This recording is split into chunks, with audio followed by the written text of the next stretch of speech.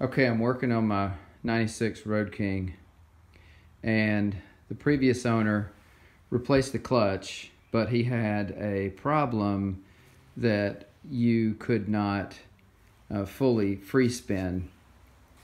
Clutch lingo is kind of backwards than people naturally think. So engaged clutch means you're driving down the road. Disengaged means you're coasting and you're sitting at a stop.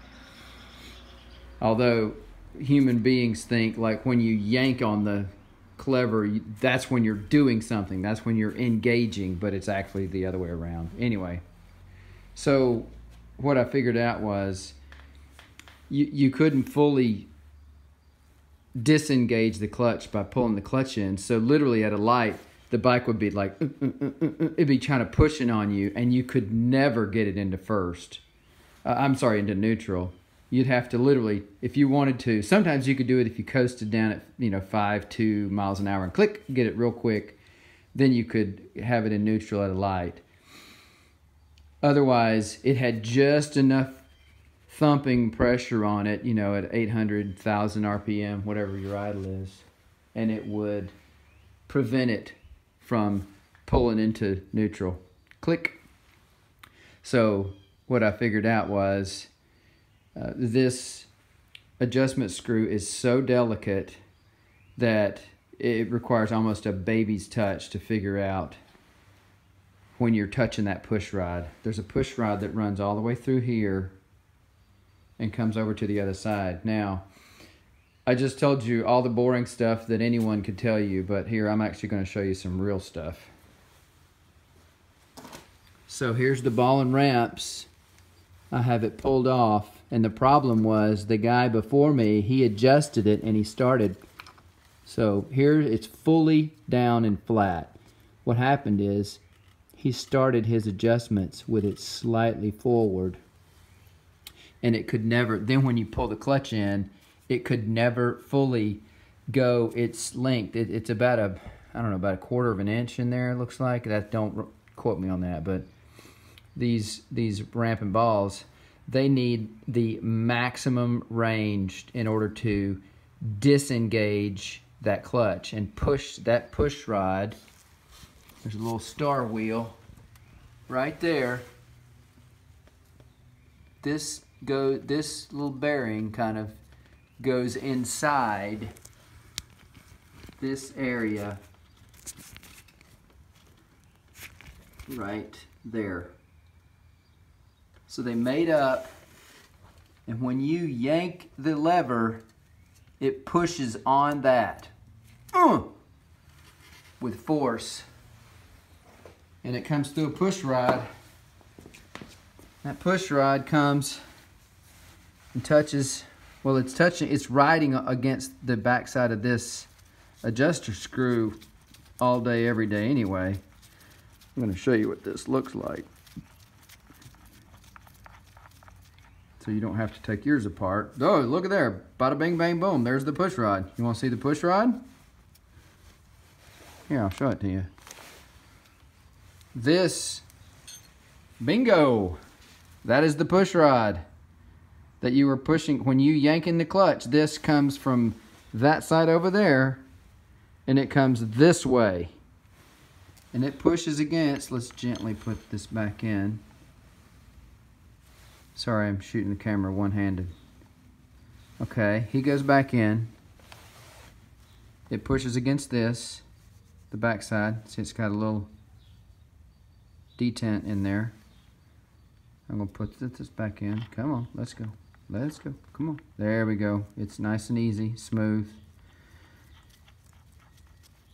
So normally, I got lucky that I had just enough oil in there, and I had pushed on it to where it just kind of came with me when I pulled this out. I guess it kind of stuck to the end of this. So you adjust this down.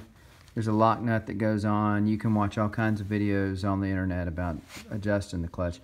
But my goal here was to show you that this plate right here, once this is all locked down, it pushes this entire clutch basket out.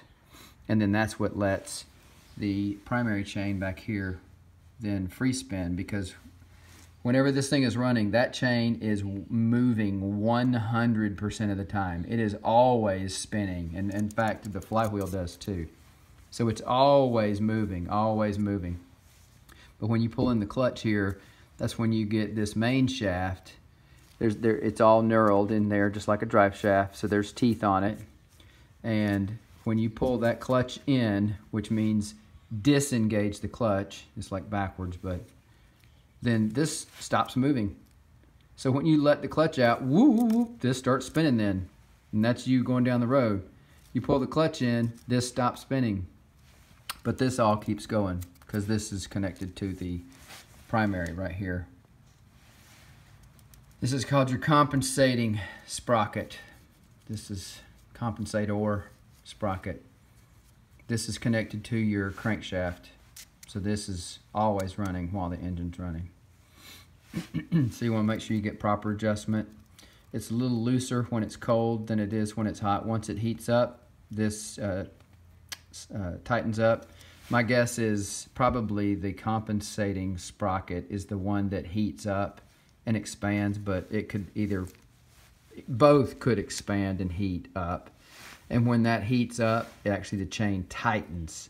So do not make this too tight during cold. Your field service manual, which is right here, will tell you exactly how to do it. Now, since I said field service manual, you can probably figure out how old I am. Anyway, so you can see right there, I've got that bungeed up. Otherwise, it'd be flopped down, laying on the ground when I've got pulled up. But there's the ramps, and there's that little mechanism. So you can see them right there. Now let me walk around.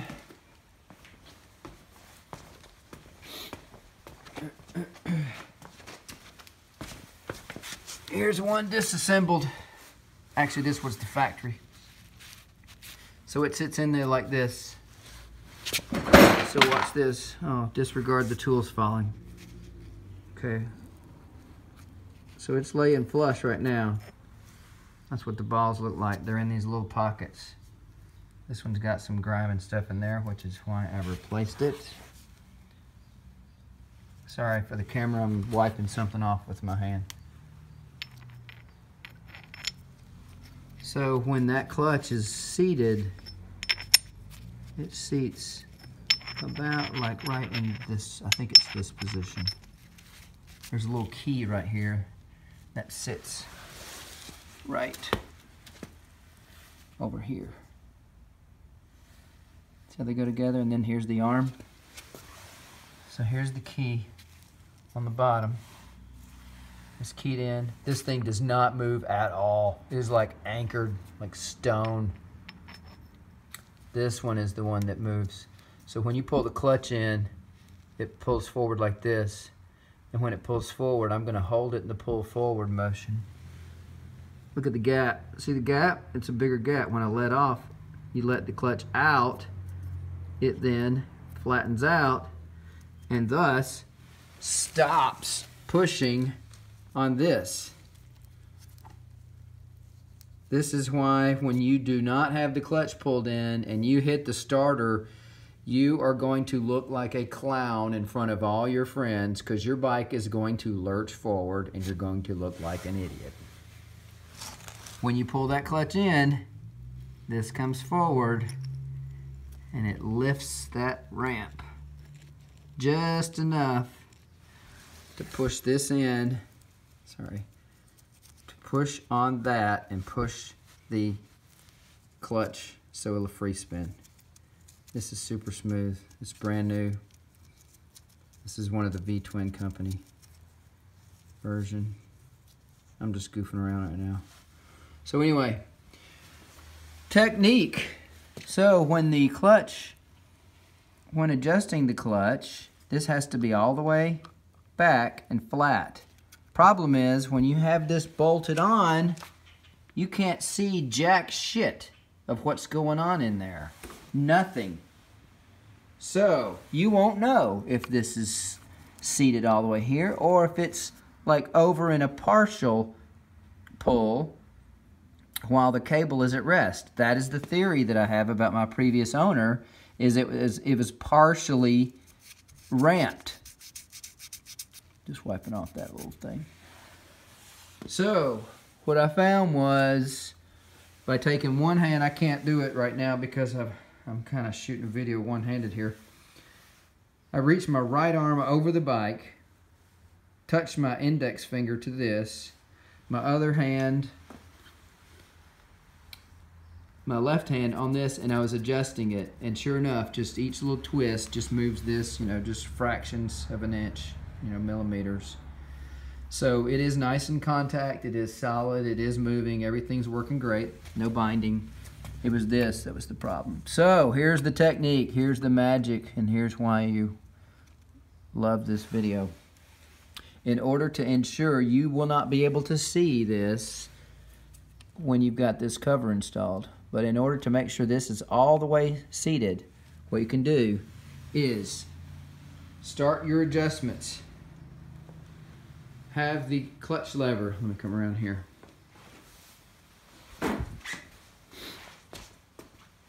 Have the clutch lever all the way out, not in, out, fully out. Make sure that is all the way tight right there, as tight as you can get it, closed. Make sure your cable adjuster is completely seated, all flat, no gaps, none, boom, tight, everything.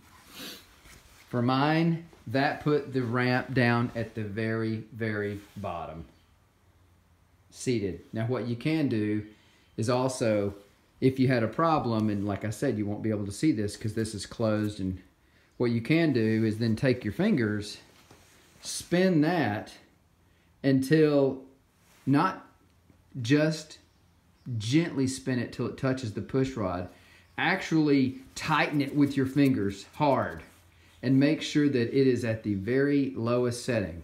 You will not be able to use finger strength to get that clutch to go in, so don't worry about that. But you want to make sure that that adjuster goes to its complete end, because what you want to make sure is that ramp, you're basically trying to force that ramp into its closed position, its outermost position, which really means it's closed the most. So you can force it with your fingers. Then you can start your proper adjustment with all those videos on the internet. All right, hope that helps. Later.